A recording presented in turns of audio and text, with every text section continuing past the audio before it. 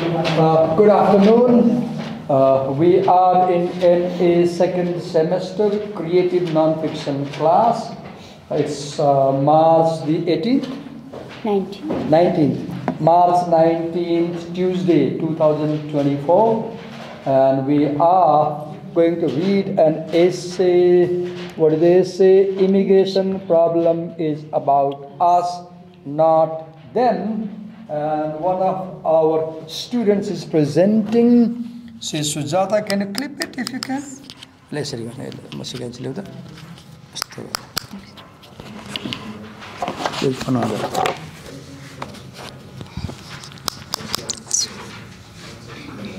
त्यो भित्र राखेँ बेच्चा राखेँ फरक पर्दैन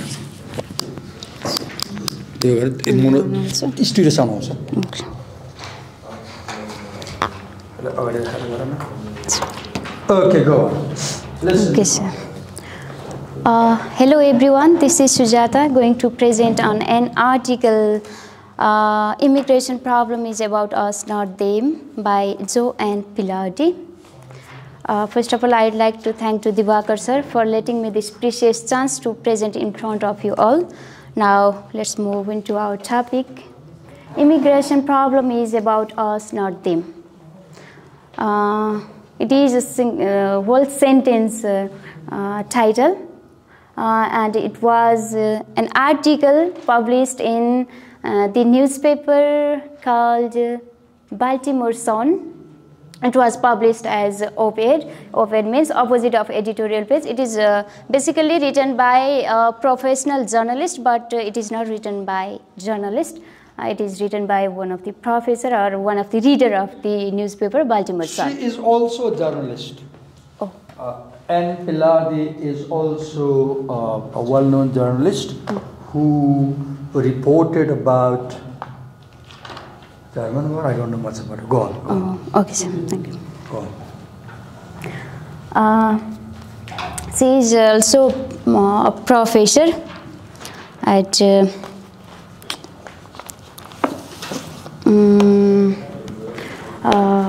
the university. I googled and found that Towson University in Maryland.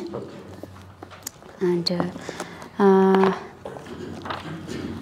let's start reading from first paragraph. Let me read out it. The immigration debates always focus on small brown bodies jumping fences and scooting through the brush of our southwestern streets. In the very first paragraph starts the article in descriptive mode, and she coins a term for the immigrants here, small brown bodies. That brown bodies refers to the person who are seeking for their secure future. So circle the phrase, small brown bodies. Yes. So you can see the immigrants are non-white people. The immigrants are non-white people. Yes. And next one is, you can look at the title of this topic of this article. Immigration problem is about us, not them. Us means the writer is also an American citizen, and she is raising the voice of the immigrants, and she is talking about the problem that immigrants are facing in America. So people argue that in the issue of immigration, immigrants are the problem. And she says that no, immigrants are not the problem. We the Americans are the problem. Yes. And then she explains how it's not about the immigrants coming to America, but it's the Americans who hire immigrants, who give employment to them. Go on, go on. Okay. Let's move to next paragraph. Our self-righteous anger at those brown bodies is fueled by our narrow use of the word illegal, a term reserved only for those immigrant workers. Yet aren't other Aren't there other illegals hiding in the American underbrush? And isn't it time to add to the American immigration lexicon a new term? And she has a reservation in the term illegal for only the immigrants, the people use. And she says that not only immigrants who are doing something illegal, yes, the Americans are also doing something illegal. Yes, and the second paragraph she switches into narrative mode. And let's move ahead. But where are those other illegals? The illegal employers of the illegal workers. Let's call them illegal native employers. These INEs run the gamut from executives of hotel chains to presidents of agribusiness corporations in California, from nanny employing parents to restaurant owners, from contractors to employment agencies. And let's not forget,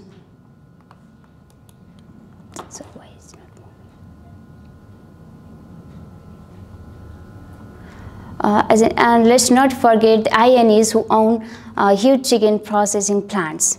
Then in this paragraph, sequence another illegal native employers. Illegal native employers. She calls the Native Americans that employers also they are illegal, because although they know that immigrants are illegal they are employing illegal workers, and they only take benefit from them, but they are not ready to be known as illegal themselves. Okay? This is our argument here. INAs. Okay.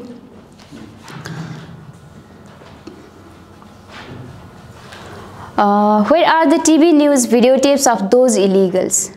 And she here talks about the medias also.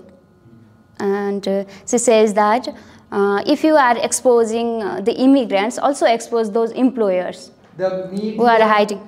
The media is biased. Yes. It reports about immigrants, but it never reports about the illegal employers. Yes. Let's film them as they leave their homes and arrive at their corporate headquarters, their law offices, their retail establishment, their hotels, their construction sites. Do we dare humiliate them with our cameras and call them felons? See here, asks questions. A person accused of a crime, typically one involving violence, regarded as more serious than a misdemeanor and usually punishable by imprisonment for more than 1 year or by death. The meaning of felony. Yes.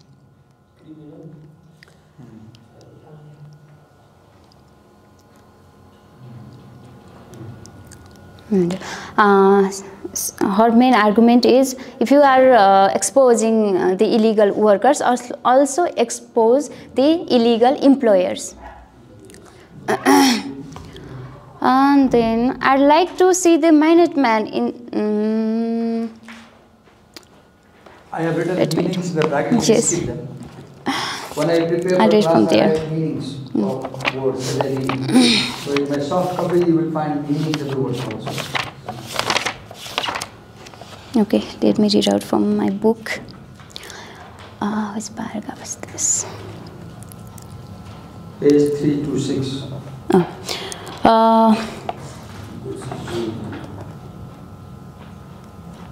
Where are the TV news videotapes of those illegals? Let's film them as they leave their homes and arrive at their corporate headquarters, their law offices, their retail establishments, their hotels, their construction sites. Do we dare humiliate them with our cameras and call them felons? As we have already described this paragraph. I'd like to see the Minuteman set up a chapter far from the Arizona border and patrol Wall Street, binoculars in hand, to set their sights on those illegals, brokers selling stocks for INE companies.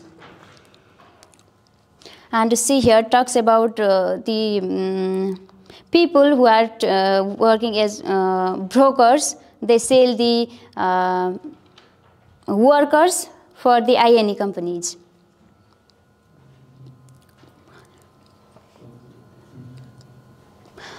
Now let's move to paragraph 6.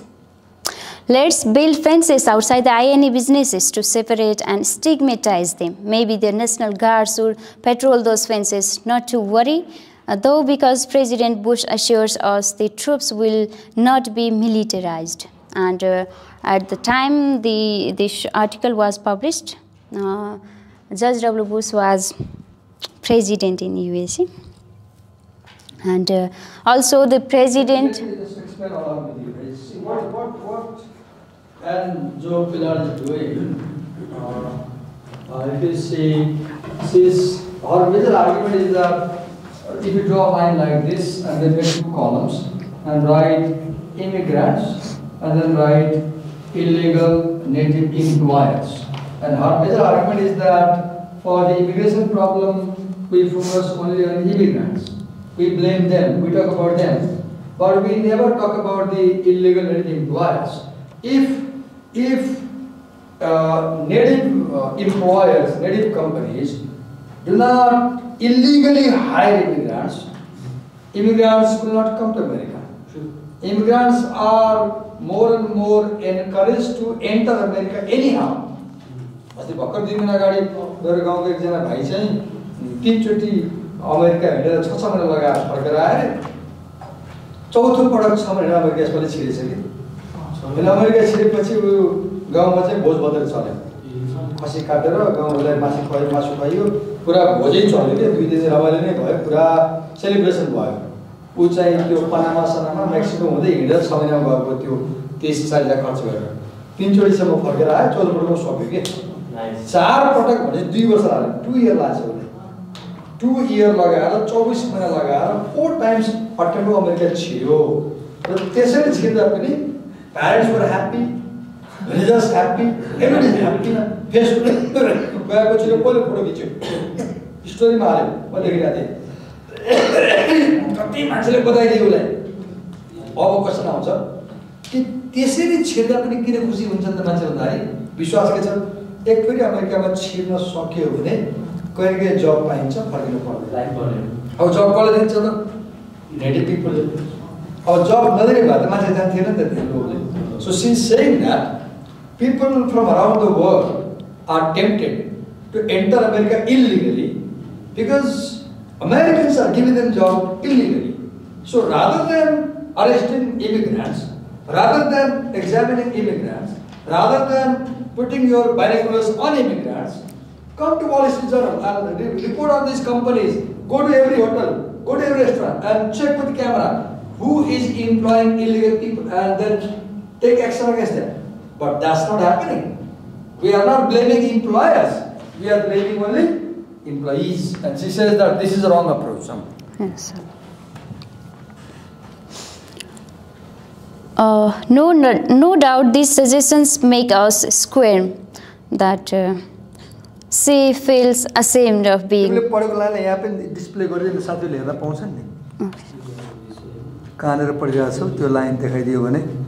they'll be able to see. Oh yes, no doubt these suggestions make us squirm. Maybe that's because many of these illegals are us or our friends or relatives. If 12 million undocumented workers are us, our friends employed or relatives. So we don't write about them. We write only about the black, brown bodies. Employed here, thousands of employers must be signing their paychecks. Now she talks. Now here she talks about the employers who give job to the illegal workers.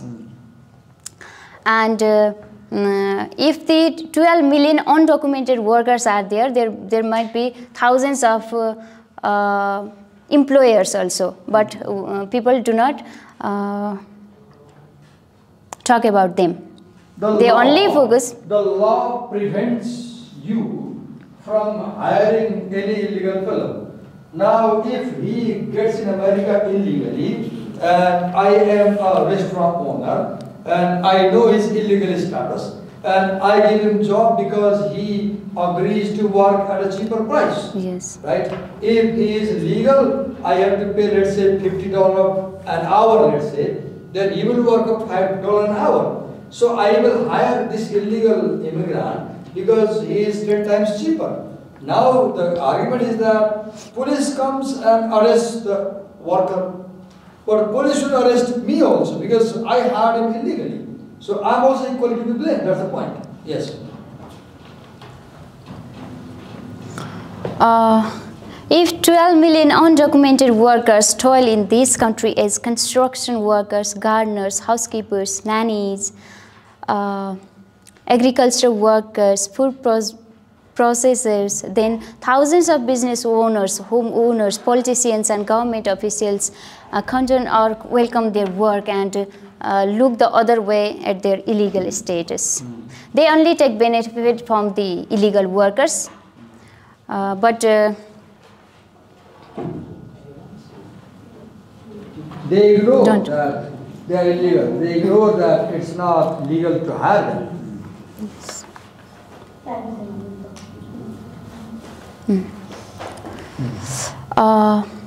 Now, let's move to another paragraph. Many of our political leaders talk a hard B about immigration reform. Hard line about immigration reform, even though they know our country is mired in its demand for the immigrant workforce. We use and exploit the labor of these millions every day. In doing so, we use and exploit the labor. Exploit the labor of these millions every day.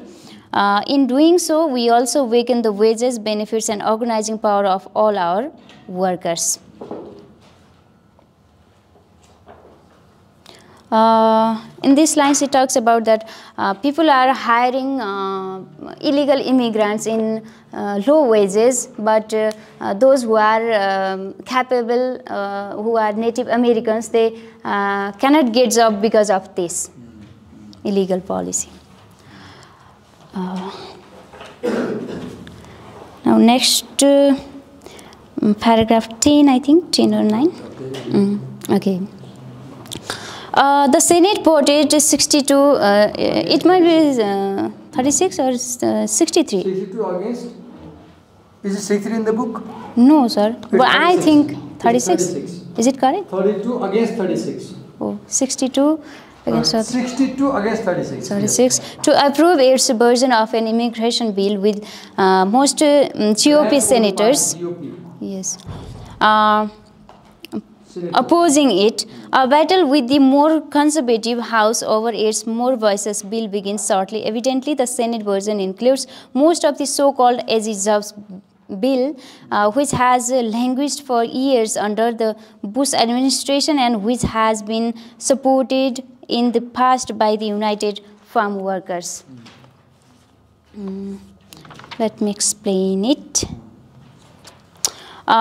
See here argues that instead of the government focusing on the employers who are hiring the undocumented immigrants, they are shifting their attention on the amnesty bill. The government is planning to give those illegals that have stayed in the US at least 2 years or maximum of 11 years probationary period before returning them to their home country. It is in the next paragraph.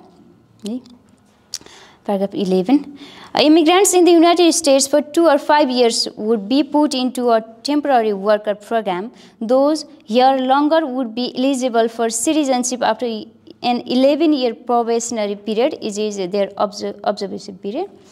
They're testing something, skill test like that maybe. With other criteria also to be met.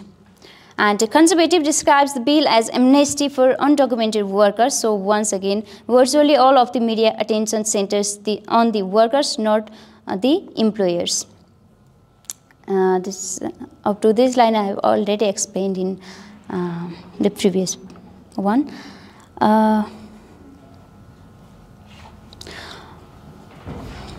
This is not the first time, nor will it be the last, that workers have come across the southern border in great numbers to make a living and to contribute to the U.S. economy. We need to create a fair immigration program for those who want to stay, not one that separates them by creating a national caste system of guest workers. Europeans have learned the hard way that guest worker programs lead to further national divisions and to violence. Okay. As a whole, if we talk about this article. This is all about the situation of immigrants in USA, and many people think that America is a dream country, and many Nepalese are also going there by illegal way, by walking, and one of my far relatives also has gone there, but not yet reached there. He has spent almost 90 lakhs to the broker for that, but it's almost 2 months, but he is still not reached there.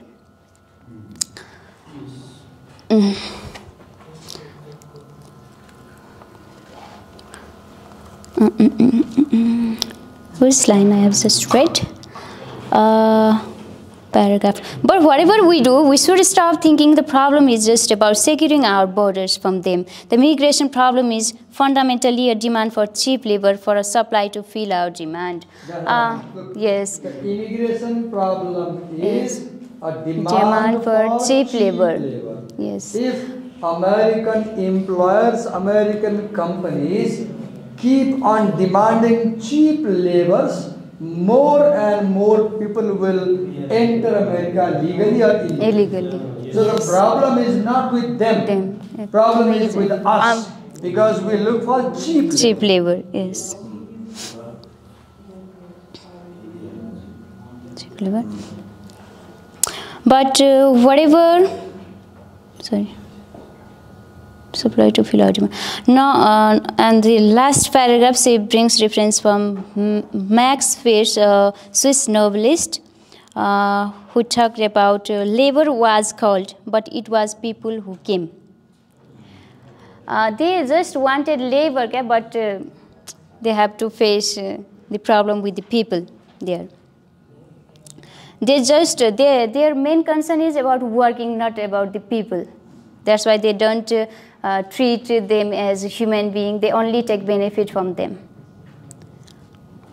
The moral, economic, and political problem is not the immigrants' problem. It's ours. I hope we have the courage to solve it humanly. And the last paragraph, she has the hope that with this work of writing, she tries to change the policy of the American government towards the immigrants. Okay, so it's a small text. Much it's only the issue is about immigration. Yes. Immigrants, I mean. And it's about American immigrants, people who illegally enter America. Yes. And the writer's argument is that the problem is not about immigrants. The problem is about illegal native employers. Because these illegal native employers, they seek cheap labor. They want cheap labor. See the word cheap, keep in mind, not just labor, cheap labor. And because Americans won't work for cheaper labor, illegal people will work cheaper labor. So they hire these immigrants rather than hiring the people, Native Americans, right? Or let's say Americans. That's why more and more illegal people are encouraged to get in America. You think that the illegals work below minimum? Yeah. For example, less than half. If you pay $20 for legal workers, you can find illegal workers working for $5. Yes. $2, even $3. That's all. Anything you want to say? No, sir. That's all. Thank you. Thank you so much, sir. Thank you, everyone. Though it was not good presentation. Every presentation is good. Thank you.